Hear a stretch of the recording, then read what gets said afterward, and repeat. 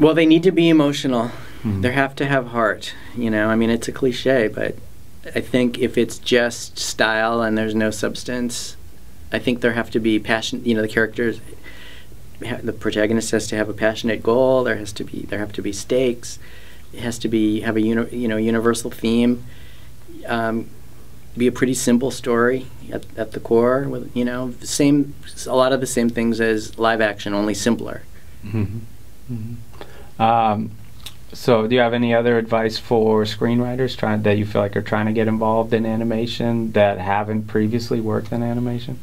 How to approach it? Well, the person interviewing me has a really great idea for an animated movie. So having a great concept, creating an iconic, interesting, fresh, original character or set of characters who visually, like with the next movie, the space adventure we're doing, they're already creating drawings and starting to create things about how it's going to look.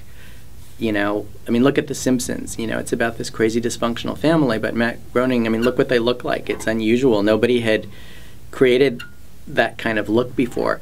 Look at South Park. It's a totally different style of animation, and it works. You know, so I think finding great story or an interesting, unique, original, fresh take on a story, and then marrying it with an interest, you know, a kind of an original visual sensibility, I think is the way to go. You know, you don't want to copy what came before. You want to create something that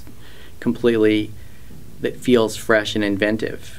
And then the last thing is just, you know, to be as imaginative as you can be. I mean, let your imagination run wild so that you're not censoring yourself or thinking, well, maybe that's too fantastical or maybe that's too out there. I think if it's a good story that has heart and it's accessible to an audience, I think the more imaginative it gets, the more playful and the more exciting it will be as like a thrill ride.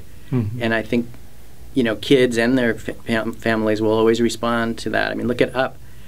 You know, an old guy and a Boy Scout go off on a, you know, hot air balloon, basically, to this other land where there's these, you know, serpents and, you know, like, it's a crazy idea, but it works because of the heart.